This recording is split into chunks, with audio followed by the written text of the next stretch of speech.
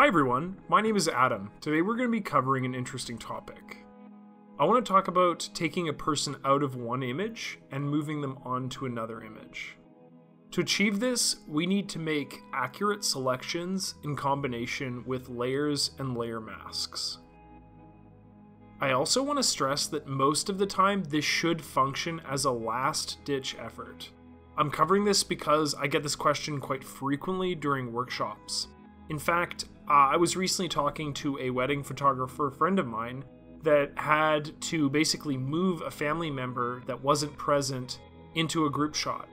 Obviously, this isn't an ideal scenario, but sometimes your client asks you to do that, and that's what you have to do. Selections in general are always going to be easier when you have a very neutral background color. Ideally, a background that is out of focus or in fact just a solid color.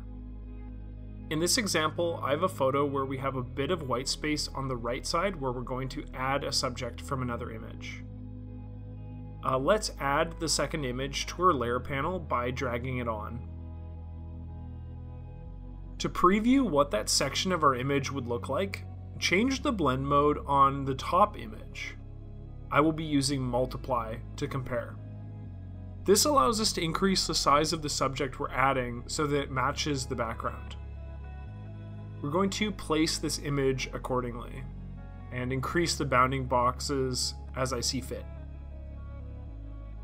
The woman on the right, we're going to select and mask to blend into our first image. I'm going to start the process with a rough square selection and then invert it to get everything out of the way other than the person I'm adding.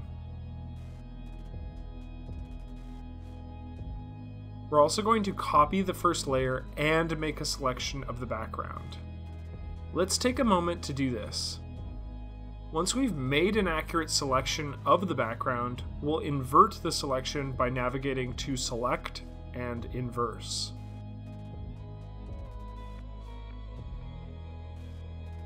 As with all selections, if our background was more complicated with more granular detail and multiple hues, this would be much more challenging. I'm going to clean up this layer slightly. As you may notice, the edges of the layer have a thin white line where we picked up a bit of the background during the selection process.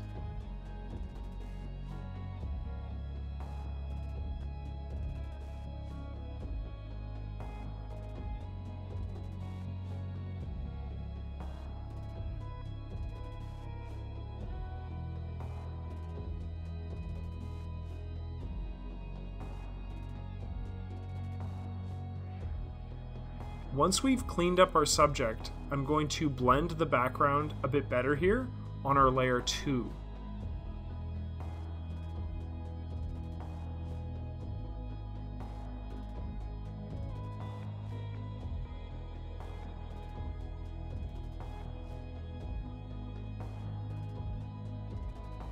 The other thing I'm going to do is apply a bit of a shadow on our top layer. Let's also sharpen all of our layers by adding a photo effect and a bit of a vignette. This may aid in reducing any artifacts created during the selection process and make our image seem more uniform and natural. So there you go. That's how I was able to copy someone from one image and add them into another.